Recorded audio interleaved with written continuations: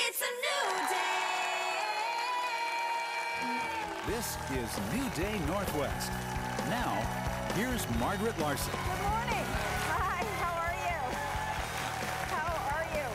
Welcome to New Day Northwest. We are so very glad you're here to share this morning. But first, to kick off our inaugural Green Show, we thought we'd roll out something really big. So our tech guy, Brian Westbrook, is here to show off the latest and greatest in green technology. I'm backing up. He's arriving at New Day in style in an electric car. Brand new Nissan Leaf. Perfect. You got it, Brian. Hi.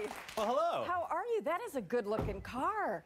This is the Nissan Leaf. It's $35,000 for the car, but get this, it gets 100 miles on an electric charge. And I think we should charge it, should we? Let's Should we charge it. Let's see how we do. First of all, it's just so nice looking, and it smells good, and I've been curious about this car for a long time. One of the things I want to know how you recharge it and how long it takes to do that. Well, this is a Blink electric charger, and it plugs in like this is a big dryer plug. You'd have your electrician install that into your house. You put this in your garage, and it has a nozzle right here. Looks a little bit like a gas pump, but of course it's completely safe. I can push my hands on it, do whatever I need to do. And in the front of the electric car here, we have two different ports, one for high volume charging and one for lower volume charging. This we'd plug in, just snap it in like so. Can you guys see that on that shot, our audience? Because that is so cool. That's it. And that's it. So we can leave it plugged in for 8 hours for a full charge. If we've got 15, 20 minutes, or say we're at Safeco Field and we've got a couple of minutes during a game, we can plug into one of their chargers, and it'll give us miles and miles to go, 13, 14, 15 miles. It'll do up to 100, but of course, that's if you're not running the stereo and the heater and the air conditioning and all that sort of thing. So does it have backup gasoline if you... It does not. This car so is gotta only stop electric. And charge. Exactly. Okay. And how much does this thing cost? Well, these you would install in your house. They range in price all over the place. But if you're at your aunt and uncle's house, for example,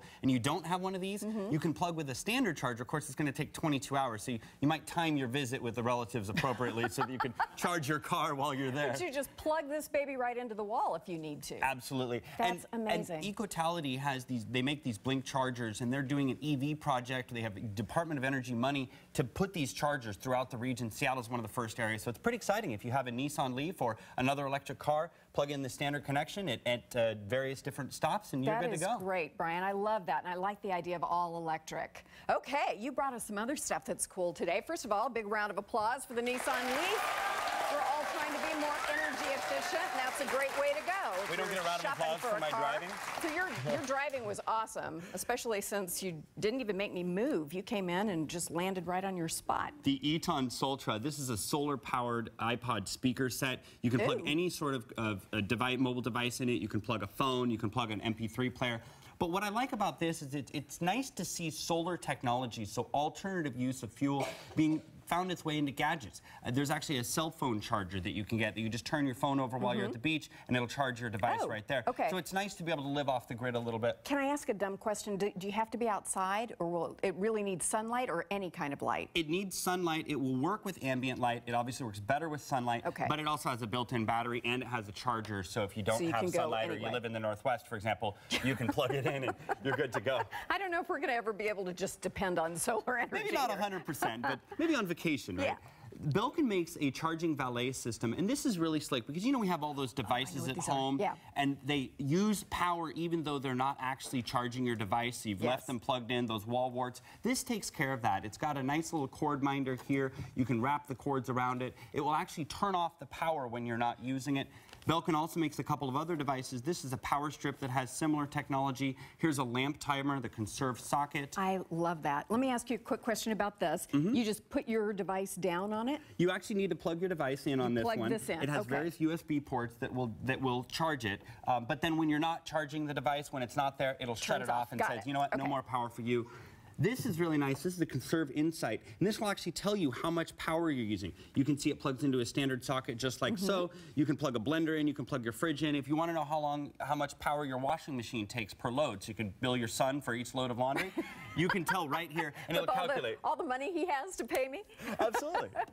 This is Lutron. You know, we had the problem before of compact fluorescent bulbs that just don't dim. You can't dim the lights. Well, Lutron has solved that problem. They have dimmer switches now that actually work with compact fluorescent bulbs. Oh, really? So you can actually dim the new style of compact fluorescent bulbs. I love so you it. don't actually have to have the incandescent bulbs, which are not as good for the environment and don't last as long. Right. You can buy those compact fluorescents now because you can use them with their dimmer. There's a lamp dimmer here that works with compact fluorescent bulbs. We have one of those for everybody. Everybody in the audience today? Way to go. Thank you. And just a quick note, if you haven't made the move to rechargeable batteries, definitely a smart idea. It's a big upfront investment. I just switched. These are actually the batteries I use for my digital camera flash, and I can just save the set of batteries. I don't put batteries in the landfill, and more importantly, That's good. I don't have to buy batteries every time I turn around. Very just have to important. remember to charge them. I'm curious about this little bulb. That's the newest one? These are the newest compact fluorescent bulbs. There's actually a compact fluorescent bulb right inside here, so it looks like this, but only scaled down inside the bulb. That looks like more flattering light, which is, of course, the only important thing other than saving energy. So, okay. And then we can definitely relate because sometimes the colors just don't look very flattering. No. HP has the 2130. This is an Eco Slim monitor. It's an LED screen, so it uses energy efficient LED light. Let me just tilt it just a little bit so we can see it on the camera. There we go. And this is a fantastic monitor. It's a 20-inch monitor. A lot of people decide that they want to get large monitors. Maybe large monitors aren't the best for the environment. This one uses 20% of the power of some of those larger monitors, so you can really think about your power consumption. And it's nice because it's got all the current connections. If you're looking to replace your computer or your monitor, there are great places that you can recycle your monitor. And also, if you're looking to upgrade your computer, look for a manufacturer that offers a recycling program. For example, the Apple program, for example, you can mail back your system, your old system, if you buy a Dell or an HP. A lot of manufacturers do it, so check for that. That's They'll give you a label, idea. then you can environmentally responsibly recycle either your old monitor or your old computer. Good, with convenience, because the problem is so often if we don't have a convenient way to do it, they just sit in the garage and pile up, and that's not a good place for them. And believe me, I have a pile of garage. I think there's a pile lurking here somewhere as well. I may have seen. And one other tip, when you're recycling your computer, it's a really good idea to take the hard drive out because there may be sensitive data on there. And what I like to do is get an adapter. You can buy an adapter for $20, $25 that will take that hard drive, plug it into a USB port on your computer, and now you have an extra backup hard drive. That's you have a good idea. Another source for those files. So you don't have to keep the bulky computer around. You can just keep the hard drive. Right. Then you don't have to worry about your data falling into somebody else's credit card hands. numbers or whatever else. All right, Brian, thank you so much. This was great fun. And of course, we need to remind you that Brian has been kind enough to bring a Lutron light dimmer for everybody in the audience. It's a great way to start energy at home and save as much as you can. We'll post the links to everything you've seen here today on our website on king5.com. What is it? king5.com/New Day. I just say this like a million times a day, and it totally went out of my head. Now, coming up on New Day, Kelly Moore is going to be here with an eco-friendly party perfect for Earth Day. But first, the adorable and hugely talented Ugandan Orphans Choir performs for us. Don't go away. You've got to see these kids. And Brian, thank you again for your generosity. Thank you, everybody. Beautiful.